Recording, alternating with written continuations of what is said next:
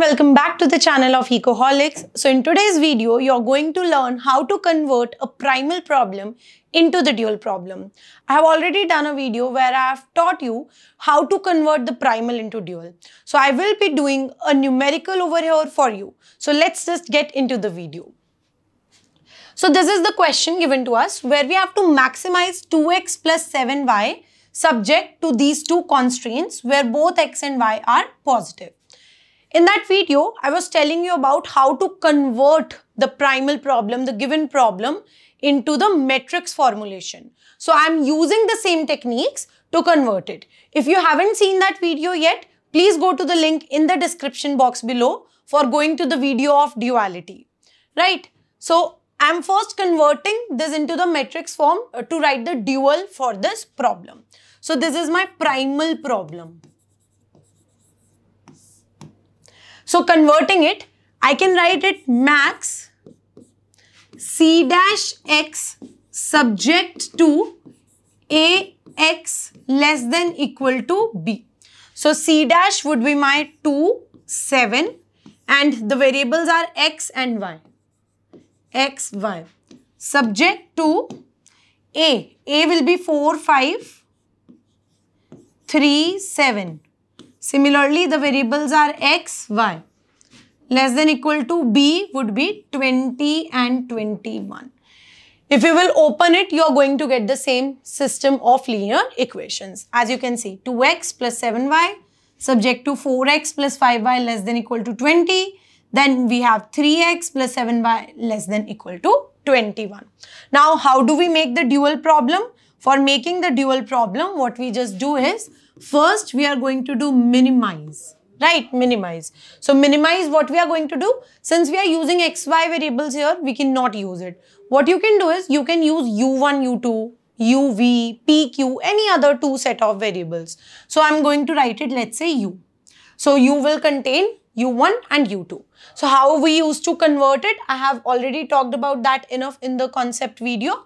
So to convert it, I will be having u dash b subject to u dash a. Since I had less than equal to, so I would be having greater than equal to at this place. So I just have to pick values from these matrices, put them there, and my work would be done. I would be getting my dual answer. So let's just take these values from over here for finding the dual problem. So I've already written these values over here.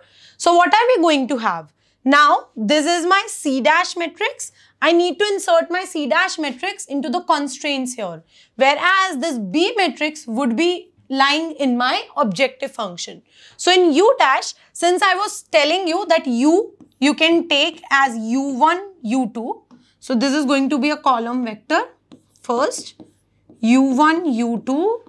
When I do its transpose, it's going to be U1 and U2 like this. So if I want to put it, let me put the values only. Minimize U dash. Since it is the transpose, so U1, U2. Then B. What is the B vector is? It's 20 and 21. Now, subject to U dash A. So I'm going to write it here.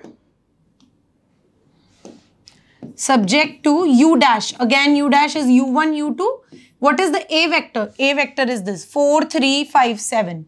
So 4, 3, 5, 7. After that, C dash. C dash over here is 2 and 7.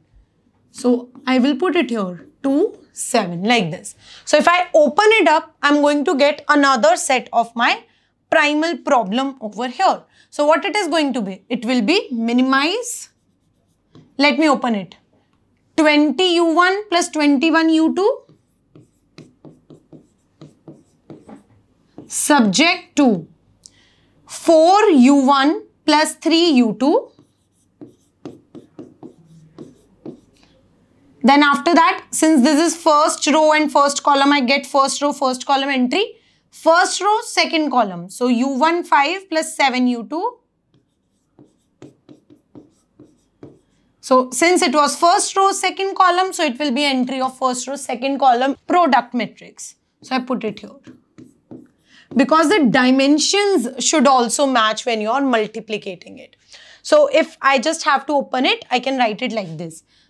Since this is the second element, I can write it here. Because I'm now not writing it in matrix form. I'm opening this matrix over here. So I can do this. But when you write in matrix form, please pay attention to the dimensions. It will be greater than equal to 2 and it will be greater than equal to 7. Where both U1 and U2 is going to be not strictly, greater than equal to 0 over here.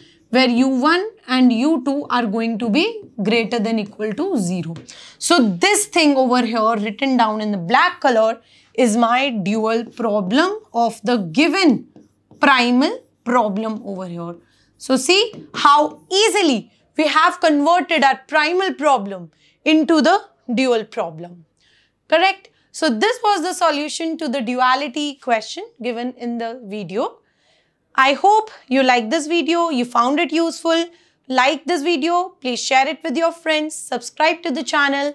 Also let us know the other topics on which you want videos from our side. Thank you everyone for watching.